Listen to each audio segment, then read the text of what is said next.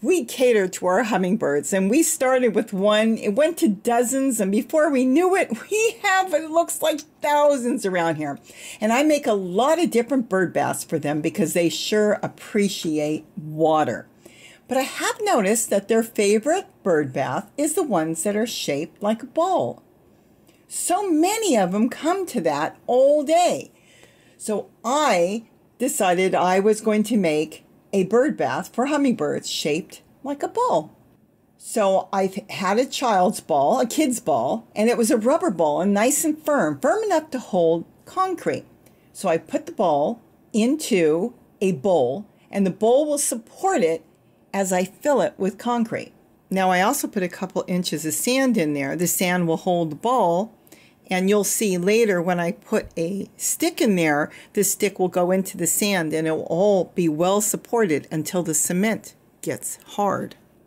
So once I got it right, I knew the next step for me to do would be to make 2 holes. I would make one hole to put the concrete in, and the other hole to put in some sort of stick so I could put the tubing through. Now you can put the tubing through instead of a stick.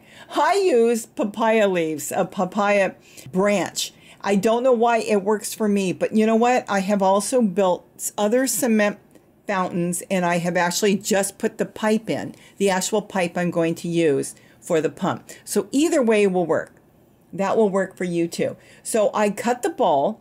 Once I figured out exactly where I wanted the holes, I cut a large hole, as you can see here. And then I figured out where the center was on the other side. And that's where I cut a small hole. We so love our hummingbirds. Well, I love trying to make anything that they'll use. And this is just so much fun. They're such a pleasure to have around here. So I cut the other side, a small hole, and this would hold my stick in place. So once the cement was cured, I could pull it out and be able to slide in my tubing. So now I put the ball back into the bowl, and now it was time to start to fill the ball. Now I use regular concrete already pre-mixed. You can use anything you want. Here's the papaya branch that I use. It's the same size as the tubing, and it works perfect. So I just use that. And they slip out easily too out of concrete. You could use Portland cement and make a mix out of it. They'll help you at the hardware store exactly what you need, putting in the sand.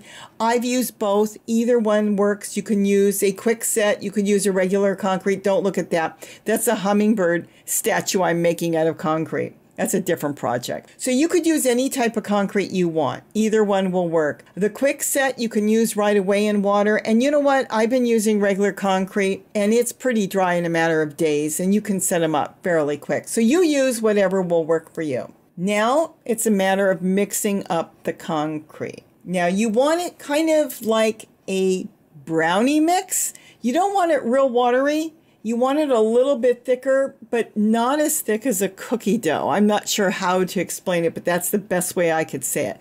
So you want it kind of in between a cake mix and a cookie dough. How about that?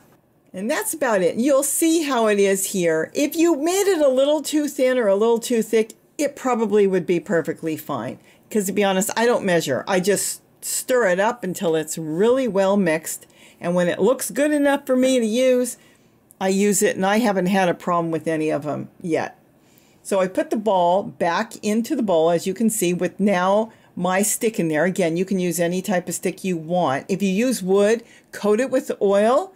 If you use plastic, any type of plastic will slide out. And if you use the tubing will slide in and out too. So you can use the tubing. You can get the tubing at any tropical fish store and some hardware stores that will fit your solar fountain pump. Now, I use tulle. I use tulle in my garden, and I also use tulle in my cement work. It acts like a rebar to me. It kind of gives that little extra oomph support to the cement. So I cut up some tulle, and this way, as I'm putting the cement in, I can push the tulle in. I've also used screen, like from old screen windows. That works well too. It's just my thing. You don't have to, but it's something I like to do. So here I was putting in the cement, and I put the cement in, tried to pack it in the best I could.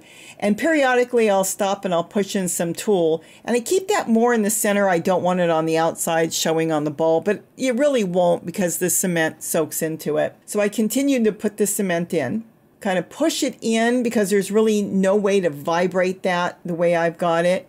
So you want to have it packed down as best as you can. And you do want to work with any type of concrete or cement fairly quick because it will start to cure. So you'll want to make sure you get it done like less than an hour. Get it done really, really quick. The quicker, the better. And as I built it up, I would just push in a little more tulle here and there. And that might hold, in my opinion, a little bit of the concrete in case it's not packed as well. At least it will have a little bit of something inside, like a rebar, like they put rebar into cement work. So I packed it in and I periodically took the spoon and I used the spoon, just a plain teaspoon, and kind of pushed it in to make sure there were no air bubbles. I'm trying to keep as many air bubbles out as possible. Tap it a little bit up and down and get that really packed well. Make sure that stick goes through. Now it goes through the hole and into the sand. And that's the way I push in the center stick. And then just sit it aside for 24 hours. Don't wait too much longer. Now after 24 hours,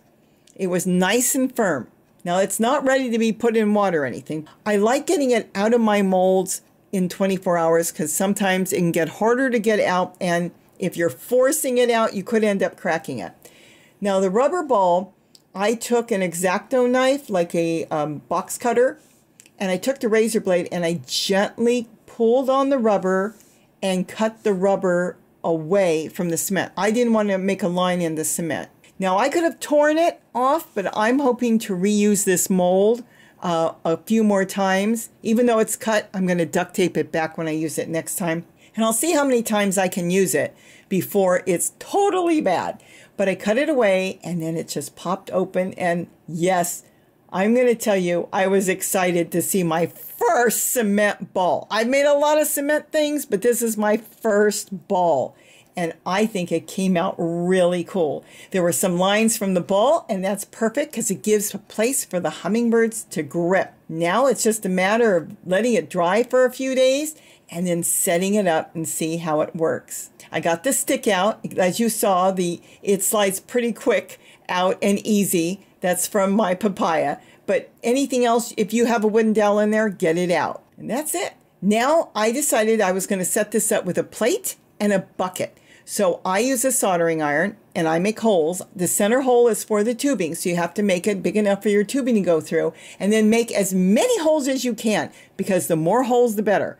Because I'm going to sit that on top of a bucket, and you don't want your water to run out. You want it to go back in the bucket. So like I said, a lot of holes is better.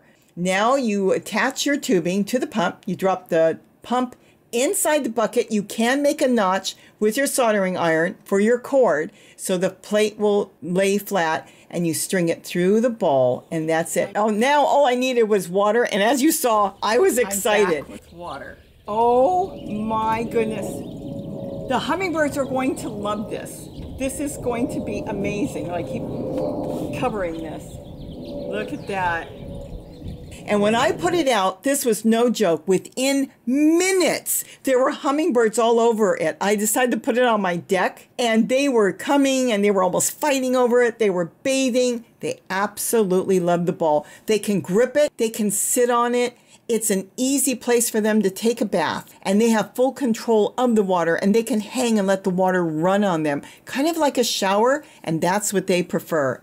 And that's what they love. I hope you enjoyed this video, and I hope I gave you some ideas on how to make a beautiful hummingbird bath for your hummingbirds. Bye-bye and have a wonderful day. And don't forget to eat what you grow. Bye-bye, everybody. And check out my other videos on bird baths that I make.